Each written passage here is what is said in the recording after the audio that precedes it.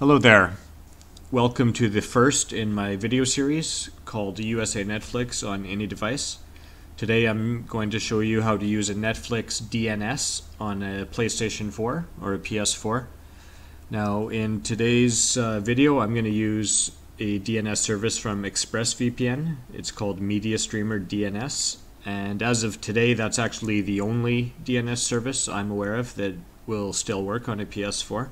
But if you go to my website, I'll put a link on the screen, you can find out what's working at the time you're watching this video, because the site is updated every day and you can always find out the latest VPN and DNS services that are working for Netflix. And if DNS ever stops working, you can always use the VPN, because ExpressVPN gives you the VPN and the DNS with their packages. I will put a link on the screen as well for some more information on ExpressVPN. But if there's other DNS services that are working in the future when you're watching this video, the procedure is basically the same.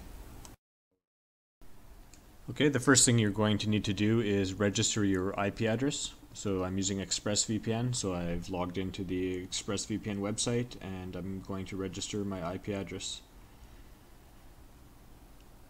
And the tool is checking. I often get a timeout, maybe because I'm in China, or I'm not sure why. So I just refresh the page. Now it's confirmed to be registered. I'm also going to enable this option called automatically register my IP address. And what that will do is automatically register my IP address every time I log into the ExpressVPN website, or when I use any of the ExpressVPN apps to connect to their VPN. So that will save some time in the future. Okay, my IP address is now registered. I'm going to go to my settings on the PS4, choose settings, network, and then set up internet connection. Now here you can choose Wi-Fi or LAN cable depending on how your PS4 is connected to the internet. In my case I'm using Wi-Fi. Now choose custom. Now I'll choose my Wi-Fi network.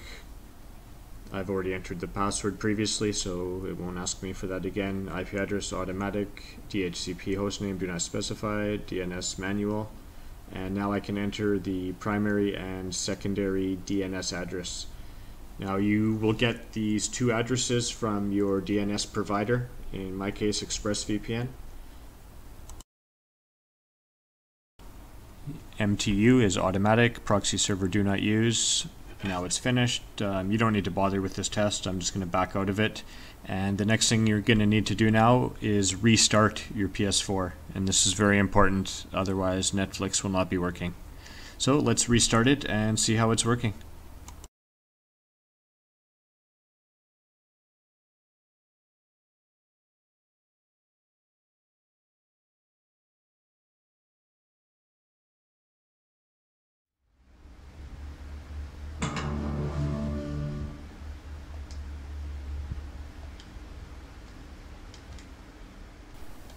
Now it's taking a little while to load because I am in China and the internet is very bad here.